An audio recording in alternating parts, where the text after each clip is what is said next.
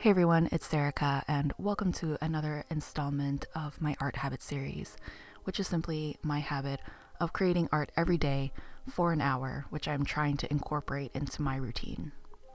They say it takes 20 days to build a habit, so I hope that I can make it for at least 20 days or more. I won't be recording every single day because I don't have enough time to edit all these videos on a daily basis, but I will be sharing my process on my other social media, so be sure to follow me on Instagram and check out my website if you haven't already. For this session, I drew some owls on tan tone paper, which I stuck on the back of the page on which I drew landscapes. So in my previous video, I did some Studio Ghibli inspired landscapes with alcohol marker, and that bleeds through most papers quite heavily. It actually bleeds through most of the sketchbooks and notebooks that I own. I do have an alcohol marker sketchbook, but I don't really like it very much because it doesn't lay flat. And the paper for alcohol marker sketchbooks is usually kind of weird because it has a gray tone to it.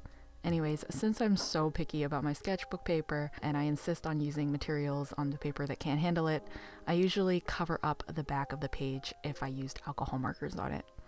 So for today, I chose some craft sticker paper, which I usually have on hand for making stickers, but since my shop is closed and I'm not making any stickers right now, I figured why not dip into my supplies and use a piece of paper for this purpose. So covering it up actually feeds two birds with one stone because it covers up the page and I can experiment on some craft paper.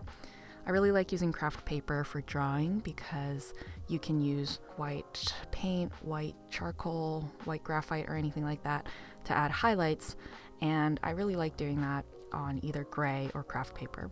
I found some images of owls and I just decided to loosely sketch them out, and then I used brush pen as well. I love using brush pen.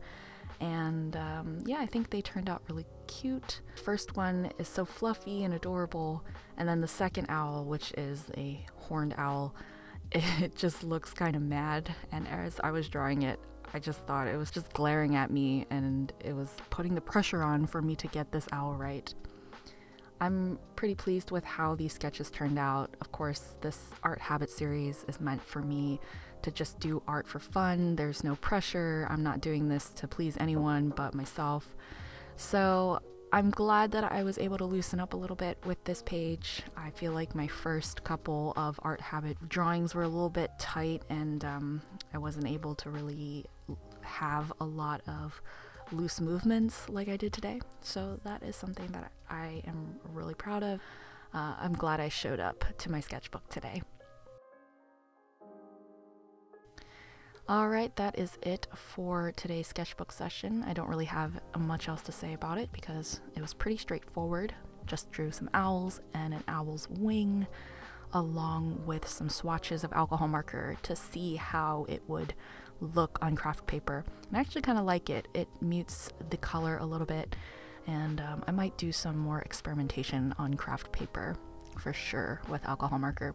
That is my tip. If you need to cover up anything in your sketchbook, whether it's a mistake or a bleed through from alcohol markers, use sticker paper or just paste some paper into your book. It's all good. Okay, and until the next video, happy journaling, happy art making, and I will see you next time. Bye.